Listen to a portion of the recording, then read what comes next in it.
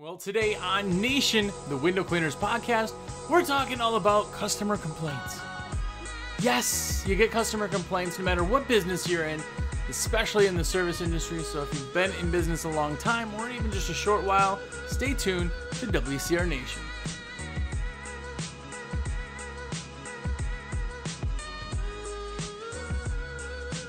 What's up, everybody? Jersey here from windowcleaner.com, and you are here. What's up? How's it going? Have a look around. If it's your first time here, welcome. I hope you dig the podcast. Lots of content, 3 years of content, blah, blah, blah. Same speech every time. Go back, watch it. Hopefully it's better than a cat video. But if you are one of the cool kids, if you are somebody who watches every episode, you give it the thumbs up on YouTube, and most importantly, you order your supplies through me. Shameless plug. It's because of you that I get name brand bubblegum. Thank you. Thank you very, very much. If you want to be one of the cool kids, order through me. My number is 862-312-2026. I would love nothing more than to be your rep, putting orders in. Just shoot me a text. Be like, yo, it's in my cart. Put it in. At the end of the episode, I'm going to give you a code for 5% off and free shipping. So keep that in mind. Yeah. Either way. If you haven't watched the show before, or if you're new in the industry, we do talk about a lot of different content. Today is no different, and I know with this kind of content, people always argue and go, well, we don't get complaints. We don't. People don't. They just don't complain about our work, and that's great. If you have nothing but good reviews, you are bound for a bad one. And the reason is that people, sometimes they just can't be happy. There are people like that who, they just aren't happy. And a lot of times it comes back and comes down to them just not knowing what they're getting for their money. So there's a lot of ways that you can kind of be proactive, making sure you're not getting bad reviews, making sure that everything is positive from here on out, or at least to the best of your knowledge. Again, there are just going to be people who are not happy ever. Ever.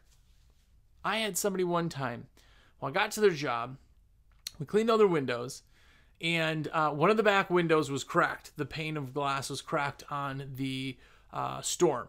She pointed it out to us first when we first got there. Oh, great. Okay, well, we're just not going to clean that pane. We're going to clean around it. Great.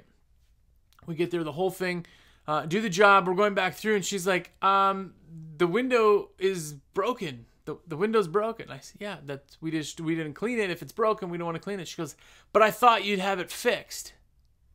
I said, you thought that we would have so she thought by us cleaning the windows when we left, we would somehow fix the pane of glass, even though not once ever did we talk about fixing it. We have a glass guy.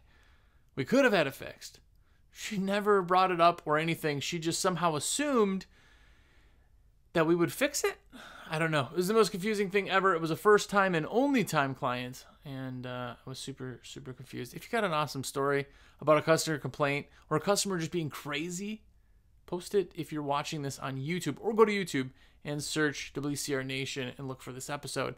There are so many amazing complaints that make no sense. And here's something, just to kind of go off on a little tangent. If you have 500 reviews and they're all all 5-star reviews, that's cool. But like in my brain, I want to see negative because I go off of negative.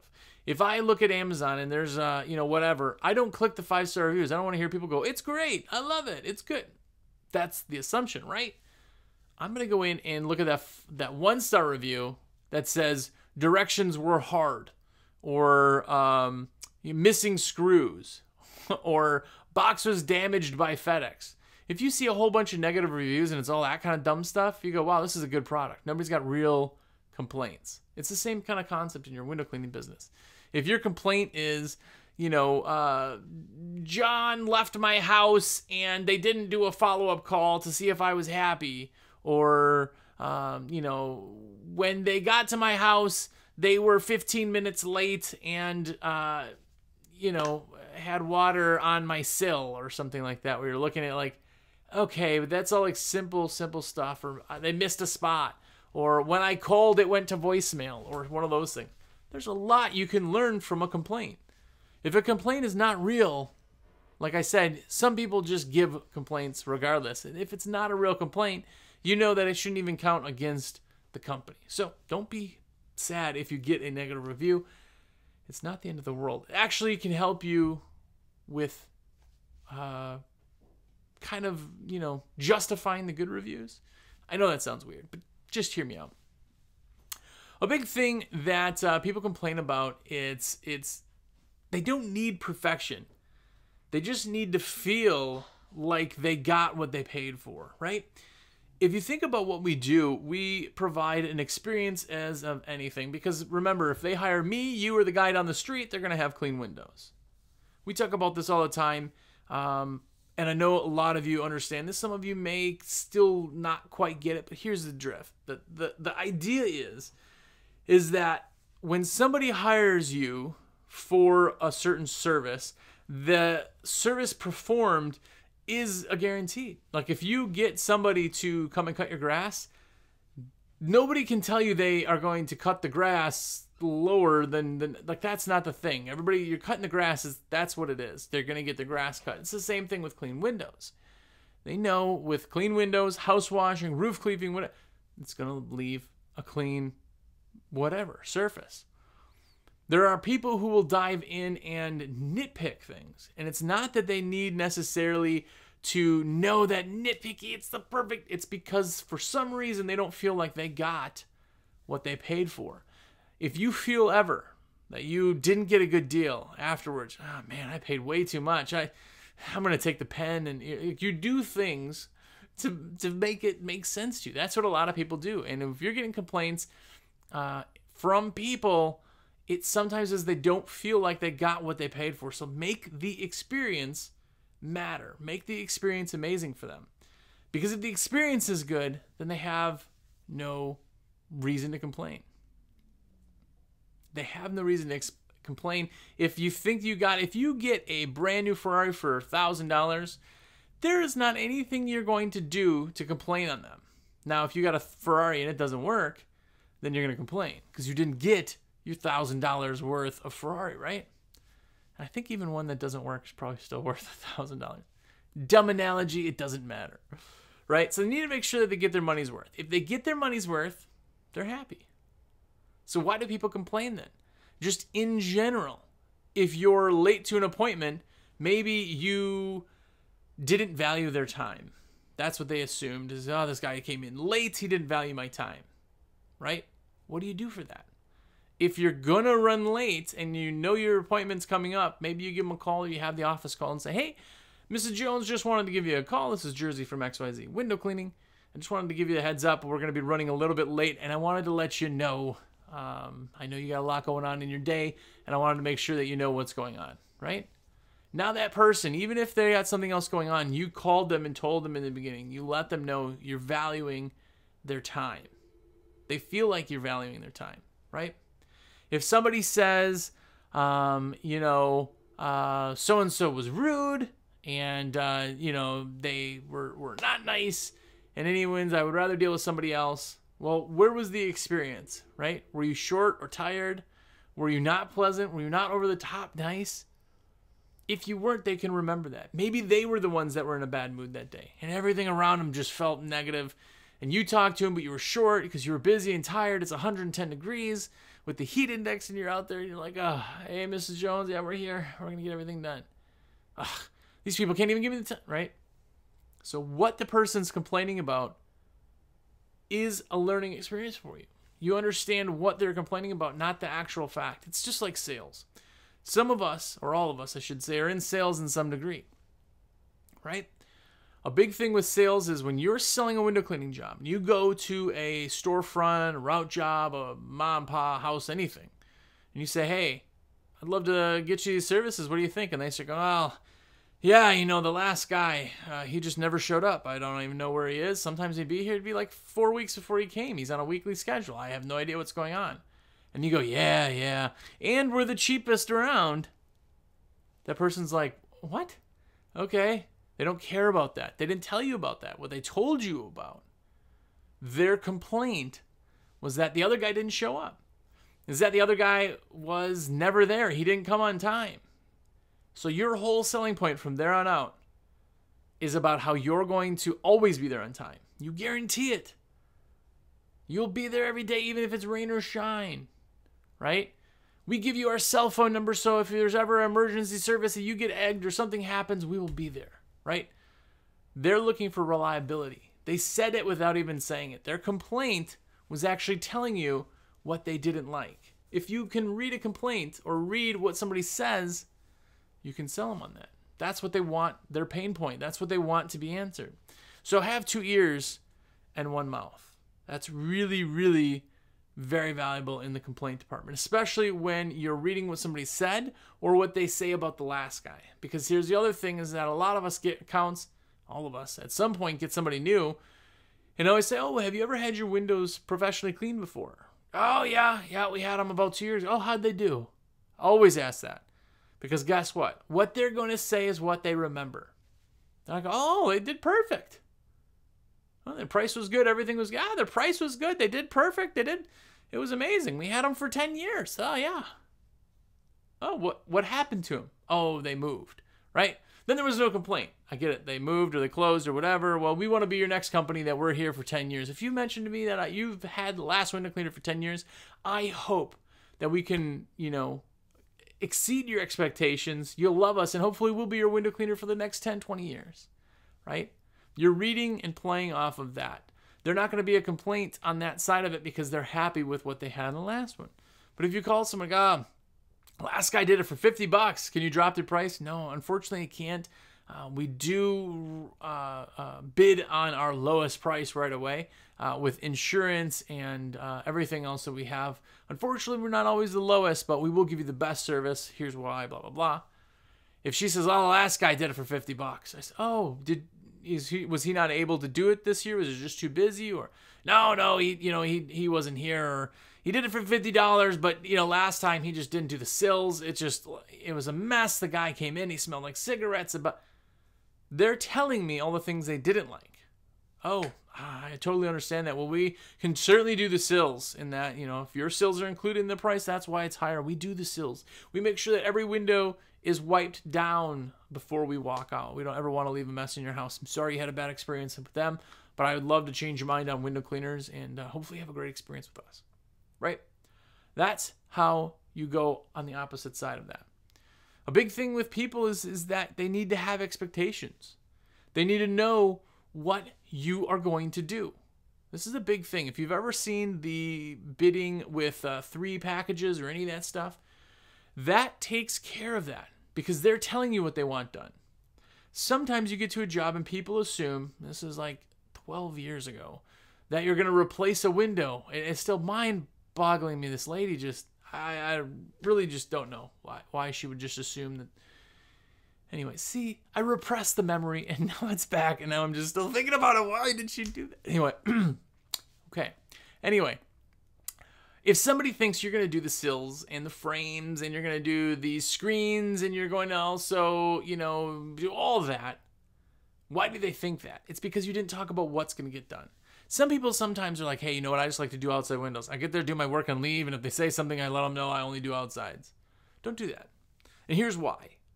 If you do it, sometimes people are not even embarrassed, but they're tight on what they do or what they do offer because they feel like they're not able to give sometimes as much as they should or something. Always let them know.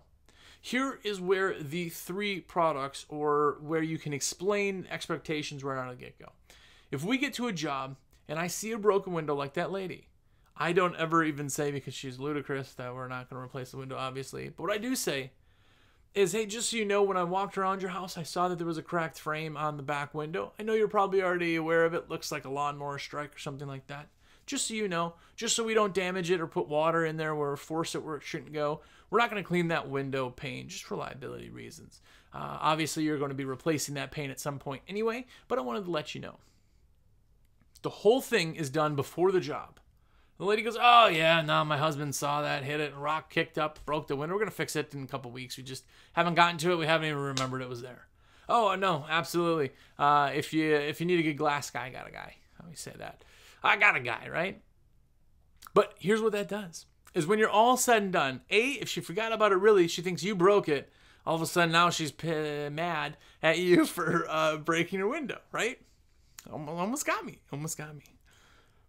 If you let her know that you're not going to clean it, when she sees that it's still dirty, she's not going to call you and go, hey, you missed a window, right? Because you told her what is happening. It's the same thing with packages. Here's how we lay them out. My basic package is exterior only. That's it. That is the lowest package you can get with us in a home, is exterior only on window cleaning.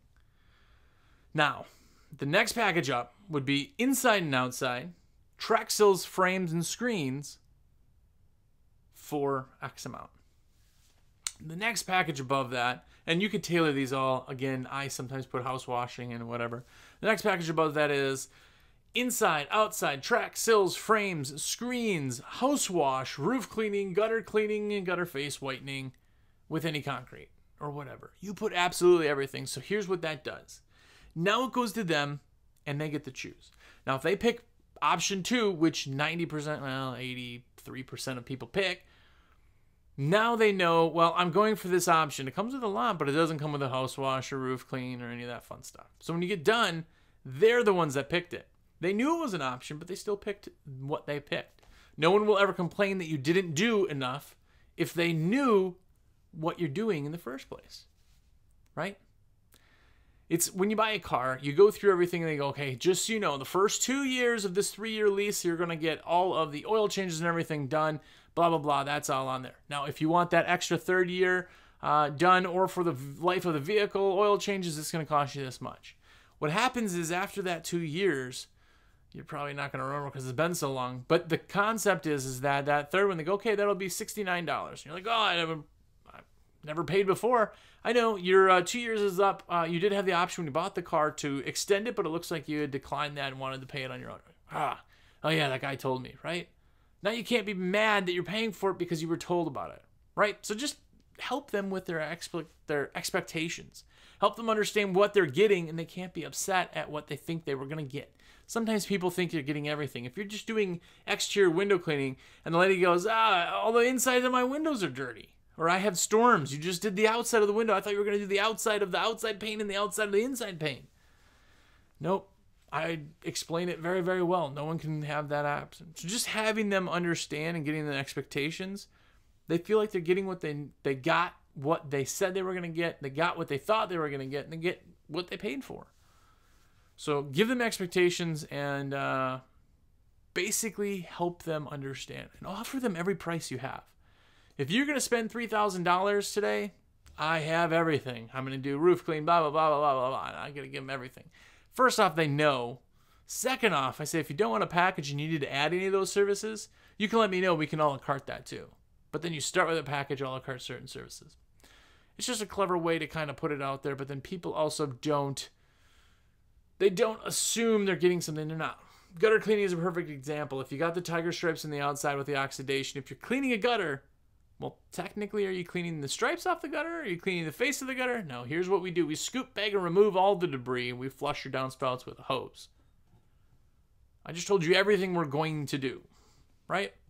So just make sure that they are aware, their expectations are right. Another thing after the fact, when everything's said and done, I always walk with the customer. We call it the walk-arounds, but not everybody does it. But we always go, okay, Mrs. Jones, we're all done. Our tech, Ben, here is finishing packing up. While he's packing up, I'd like to take you around, just show you anything.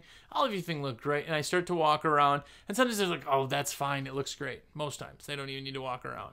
But the option was there to walk around. I'm not hiding anything if I'm going to walk you around. Sometimes people do want to walk around. And I'll walk everything around. And you know what? I don't ever get callbacks from people who walk around with me because they've walked around, they've looked at it while it was on site, and if they didn't see anything, it wasn't there. I've had people before say, oh, you know what, after we did that walk around, you guys left, the closet window was forgot, so we just got it the next time. But in their brain, it's like, hey, I should have said something then. I didn't, right? And that's how you don't get complaints, is doing that walk around, that little extra to let that experience be that much more amazing. That 100% satisfaction guarantee for us is after we walk around and go, okay, great. Well, obviously, if you find anything, spots, streaks, or smears, let me know. But are you 100% satisfied for today's work? And I have them sign the sheet. I go, yes, absolutely. You guys were wonderful. Great. If you want, you can put any comments down below, any of the survey. When you're done, just fold that survey up, put it back in the envelope, and I won't have to even read it. It just goes right to our boss. Little things like that allow them to give feedback. It allows them to get compliments. It allows them to all that stuff. We did a promo, by the way, jumping off a little bit. One time that with those surveys, if anybody mentioned a name in the survey, the person got, I think it was $5 or something. So it'd be like, oh, you know, Gary did such a great job. No, Gary and Ben worked together, but Gary was the one that got Gary, right? So it just means that you were personable and somebody to remember. Remember, front face, great experience. They love the company because of the experience. So what to do? Again, always listen to what they're saying, right? Respect them as your boss. There's a big thing sometimes is that after a long day, you're short, you're not, you know, maybe they are a little bit picky. Maybe they're not your favorite customer. You're learning that they're having a bad day. The quickest thing to derail anything when they're already being mad is like, you can't talk to me like that, right? And I'm not saying take a butt whooping. I'm not saying that, right? If they're extremely disrespectful, hey, you know what? I'm sorry. I don't think this is going to work. I do apologize. We're not charging for any service, and I leave, right? But you got to be respectful. You have to respect that they're your boss. I know we didn't do this for that, and I know none of us are in business to have bosses. I get it. But understand that dynamic is there, and I always have a dynamic. If you're in the South, Mr. and Mrs., always, right? Always there, always respectful, always give your distance, be super polite, nice and animated, let people understand, see your happiness inside. It really does translate to them. Kindness, be kind. Be kind to their animals. Most people's animals are just like their babies. If they see you kind of just, you know, push the cat away with your foot because it's trying to rub on you or something, I'm not a cat guy. Well, guess what? You just kicked their baby. They don't like you, right? These little things are how we don't get these complaints. Suck it up. Sometimes we just have to suck it up and, you know, take a little bit of a lashing, make sure people are there, be positive. Hopefully we can brighten their day. And there's another thing. If somebody ever really just complains to complain, I've had people who have written the worst review. Again, earlier on, I've had people who claimed I was racist because our price was up when we went to the job site and they had more windows. I've seen it all. Sometimes you have to fire a customer. Just don't go back to them. If they're leaving you crap reviews, don't go back to them. There's just some people that are not happy either. No matter how great of a job you do, they're just not a happy person. And I'm going to give you a little life, I don't want to say life lesson, because that just sounds dumb. But here's something. Put it in your brain and let it just roll around. But we're all like garbage trucks. Now hear me out. All day long, you're picking up other people's garbage, right? I went to the gym this morning, and this dude took my spot. And then when I walked in, right, I dropped my bottle. I got water all over my shoe, and I had a wet shoe. And I'm walking around. I got one out to Lowe's, and the lane closed right in front, right? All day, these little things are piling up. And guess what? At some point, humans, people, you, me, everybody, all your customers, at some point, all of that garbage has to dump out, right? You're picking up little things all day long. Eventually it's full and it gets dumped out. And sometimes you're the dump. Sometimes you're where it gets dumped off on. So being positive, you know, does not mean that you've lost any type of credentials or personal satisfaction or you can't talk to me like that. I'm not just a window. None of that. Sometimes you're the person that gets dumped on. So it's up to you. Take the garbage. Try to, soften it. Sometimes you just can't. And every time I fire a customer in person, I say the exact same thing. I say, I'm sorry, Mrs. Jones. It's just not going to work out between us. I know you had a lot of options to choose from. I appreciate you giving us a chance, but we're going to go our separate ways now. We're not charging anything for the service today. I do appreciate it, and sorry if we've wasted any of your time. You can't be mad at that.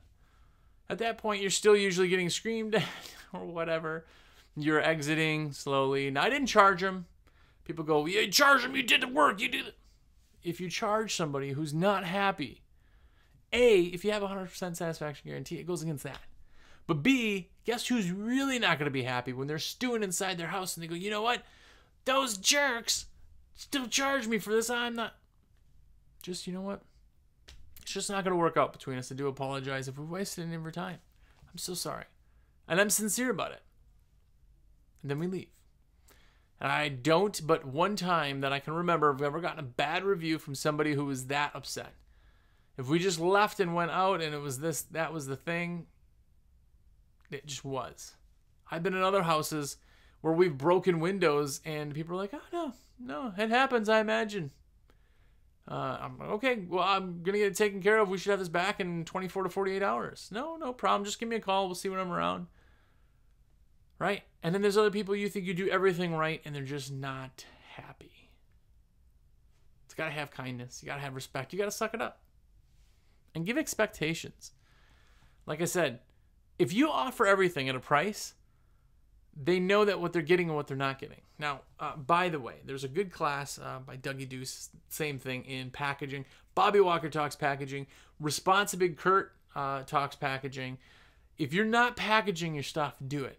3 packages. That's all you want. Don't overwhelm them. Yes, I know sometimes at WCR we overwhelm you guys, but Chris doesn't get the package thing. But yeah, 3 packages. Absolute basic, absolute everything package you want people to take in the middle. Packaging everything like that lets them know, setting their expectations, lets them know, and explaining what gets done. Lets them know. If they know, they can't be unhappy. Man. There you go. But by the way, if you're watching this on YouTube, or if you're listening to this on a podcast, which most of our views, listens, whatever, are on a podcast. So what's up? What's that? But go to YouTube. Tell me what kind of crappy complaint you got on your company. And I know it feels sad for some people. Somebody had just was hitting their like 300th review, and number 300, I think it was a bad review. They're like, no. Hey, it builds credibility, right? Can't please everybody all the time. But there you are. I definitely appreciate it. If you're still listening, I'm giving you a code for 5% off. My number is 862-312-2026. Today is the code is complaint. If you tell me the code complaint, then that gets you 5% off. So please do. I really appreciate you guys ordering from me. It means a lot. There's some of you OGs and some of you cool kids that just order everything through me, and I super appreciate it. Can't tell you enough. But yeah, order through me. 862-312-2026. If you got anything, my email is jersey@windowcleaner.com. Send me something. Send me pictures. Send me whatever. Definitely appreciate it. It's like the way to get mail nowadays, so definitely go and do that. But either way, until next week, go out there and be epic.